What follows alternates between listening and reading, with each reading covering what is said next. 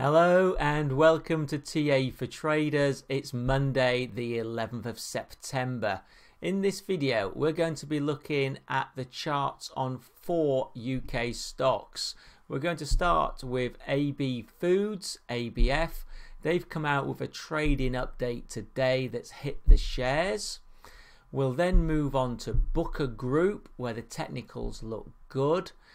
We'll then move on to our third stock of the day, Frontera Resources, which had a pick up towards the end of last week but's up to resistance, and we're going to finish with RPC Group where the technicals again look good.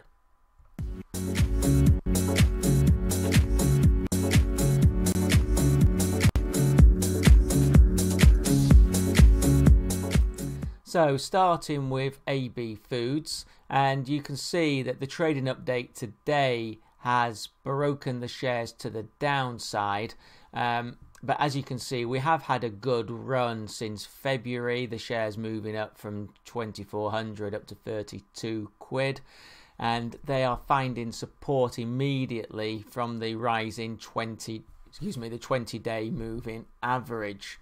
There's also a band of support that we can see dating from the 7th of August through to the 29th of August, which should give support on the downside. Certainly gave support early this morning.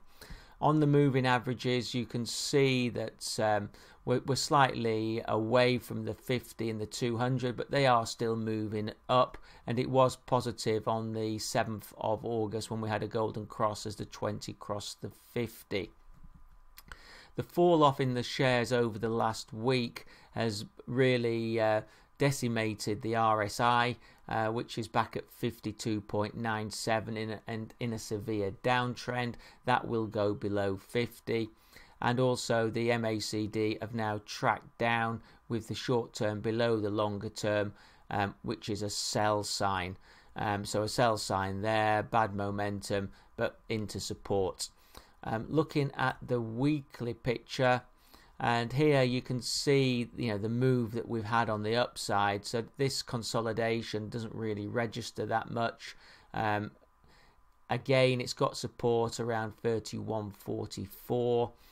It was good that we got all these golden crosses on the 20 crossing the 50, 20 crossing the 200, but again they're overextended. Really on this chart one would expect a sideways move, let the moving averages catch up, but overall it's not a negative picture. We broke the long-term downtrend to the upside and we're now in an uptrend. It would really take a break below the moving average, below the 200 day to break that trend. RSI has been hit but still okay, just about in its uptrend at 64.4, and the MACD, although they have been hit slightly over the last couple of weeks, still actually short term above long term. On the shorter term picture, looking at the 4-hour, we're at the immediate support here of the 54-hour average, trading below it at the moment, but we have bounced from this area of support that I've mentioned in the daily. Also interesting to note that we did have a reverse head and shoulder on that, so the break to the upside, but that's history now. What's going to happen going forward? Well, hopefully that support will hold. The moving averages will roll down. It'll be interesting to see that'll be in a couple of weeks when the 20 gets down to the 50, whether the 50 is still moving upwards. On the RSI, you can see that already we're nearly oversold. That's down at 33.49, so be aware of that. If anything, it's kind of indicating we are about to get a short-term bounce. MACD are negative as you'd expect and showing negative momentum. Okay, moving on to BOK.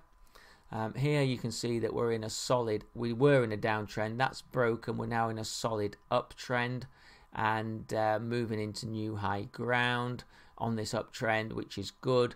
All the moving averages are positive. RSI is showing positive momentum, presently at 69. MACD are together but if we do get a further upside move, they will diverge and come out with their own buy signal. Overall, it looks positive.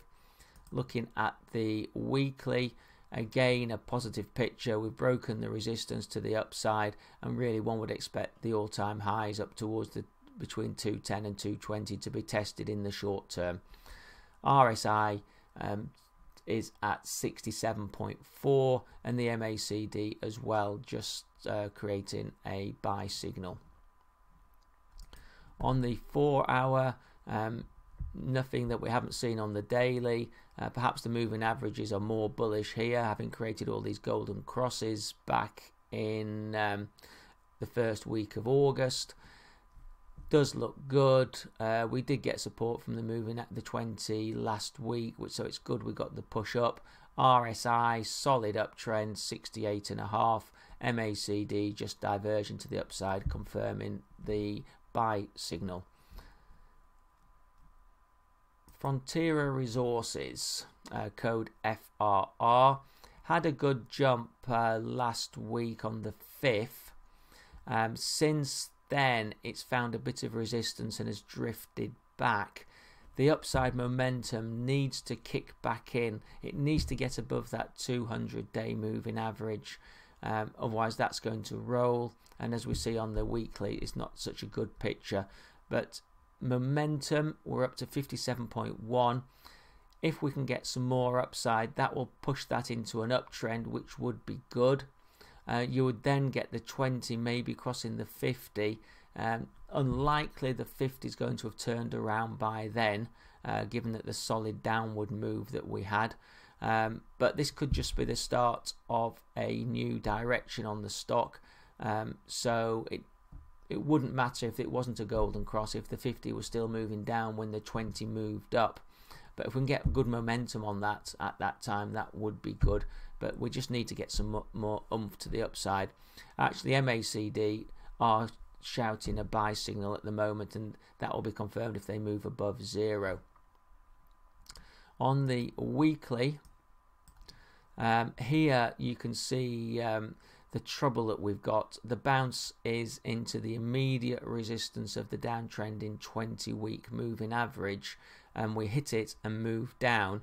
It's also moved us down below the 50, but that is moving up. So if we can get above the 50, which is at 0.1766, that might give the push up towards the 20, which is at 0.1934, but that does need to happen in the short term.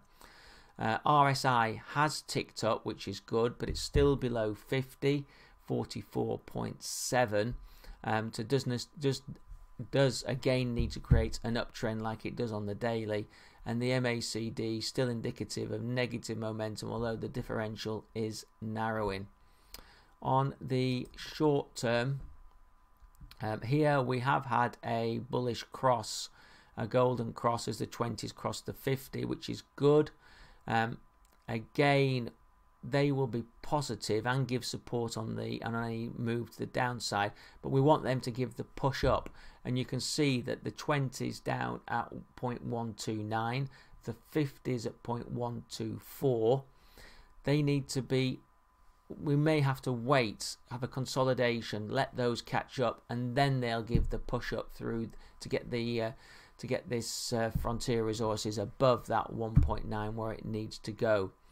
RSI is positive, but it's starting to create a downtrend, so needs to be watched. And the MACD are positive, but if we don't get some more upside in the next day, then they're going to diverge towards the downside. So we do need some upside momentum very quickly on Frontier Resources to continue the push upwards. Finally, moving on to RPC Group, which is code RPC. You can see that we've pulled back to the 20-day. We're now moving up. A break to the upside looks imminent. The RSI is well above 50, 64.66.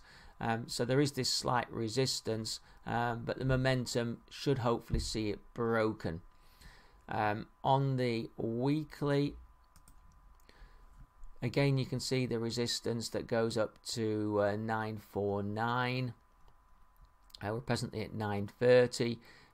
If we can break above there, that would be a positive picture. You could even say we're having it would confirm a reverse head and shoulders, shoulder kind of elongated double head, right shoulder, so it would be positive.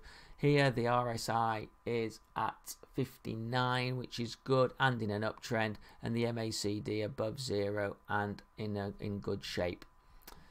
On the 4 hour, here you can see that we've got just this slight resistance up at 934, but we're above the moving averages, and they'll be giving the push up.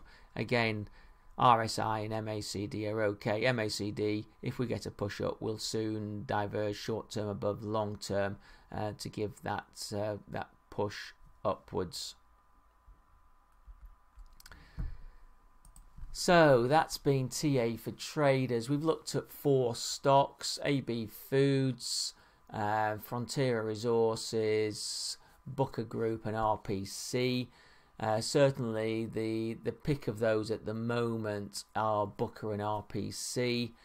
Keep your eye on Frontera, needs to get some more upside momentum, and AB Foods looks like we might have a short-term bounce, which would be good, but for the longer term probably needs to consolidate a bit more. Many thanks for watching the video. I hope you found it of interest. Please remember, I do these videos for educational purposes, and they are my opinions and they're not investment recommendations. Thank you.